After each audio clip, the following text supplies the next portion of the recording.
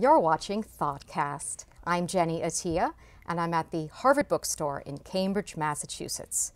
Simon Johnson, the MIT Sloan professor and former chief economist at the IMF, is an outspoken critic of the establishment.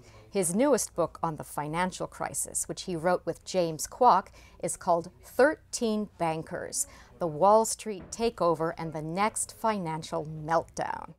Simon Johnson, welcome to ThoughtCast. The 13 bankers in question are the villains of your book. Who are they, and what have they done to earn your disapproval? Well, I wouldn't call them villains. I think they are symptomatic of a much deeper problem that we have. They are the bankers who were called to the White House in March 2009. The financial system was in serious trouble and it needed to be saved in some fashion.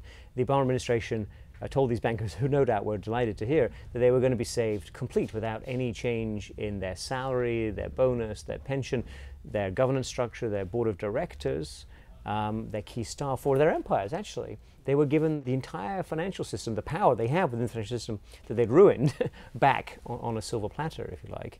And they were delighted, of course. And they have gone about re-establishing the same patterns of behavior that got us into trouble in 2008. Your book begins with a quote from The Great Gatsby. Will you read it? Yes. I'd like to hear a Brit reading this. Reading A Great Gatsby? I'm not sure that's such a good idea.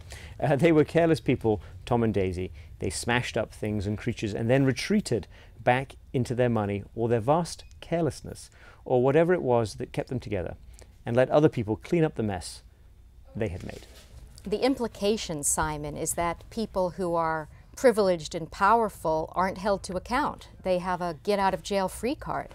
Yes, exactly right. Get out of jail free is exactly the right notion, an exemption from the same sorts of constraints that the rest of us face. And I think that, you know, what Scott Fitzgerald was referring to is a perception of themselves and a perception of their own, I don't know, is it their own greatness or certainly their own immunity from feeling bad and regretting what they've done. And of course, in the case of the 13 bankers, they've stayed on the job. They're still there. They're still going about the same kind of decision-making that really almost brought down the global economy. That's extraordinary and extraordinary in a very bad way. And if you look at the compensation levels the bankers are getting at the moment, they're almost back to their pre-crisis highs. How did that happen? Well, when they were saved, they were allowed to go out and make money as a way to recapitalize their business, as a way to rebuild their businesses. And when they make money, they feel they're entitled to pay themselves very high levels of compensation. Now, I think that's highly questionable, personally. I would separate those two things. And of course, the administration has become increasingly angry, actually, with these bankers for following such practices. But this is, I'm afraid, very much what you get with these people. Simon, what do you make of Obama's attempts at financial reform, the proposals as they stand at the moment? They're too weak. They don't really tackle the too big to fail problem. We have supported them consistently on the idea there should be a new consumer agency or an agency to protect consumers vis-a-vis financial products. That's a good idea. And perhaps some version of that with some teeth will come through in the legislation. That remains to be seen. But on the issue of what happens to these huge banks that are so big and so dangerous that if they fail, they threaten to bring down the rest of the financial system and the global economy, and therefore they force you to rescue them in some fashion, that problem is not really being addressed. And that is terrible. I believe that one way to sum up your thinking is that if banks are too big to fail, they're too big to exist. Yes, absolutely. It's a very simple slogan, if you like, but it's entirely descriptive and accurate. You should not allow banks, financial institutions of any kind, to become so big that if they fail, you can't allow them to go through the normal failure process, be that FDIC resolution or bankruptcy, because you're afraid of the consequences. You should simply make them smaller. It's not hard to do. It would not result in any economic losses that we or anyone else can document, and it is the obvious policy approach. But it is not the approach of this administration, that's true. Why not?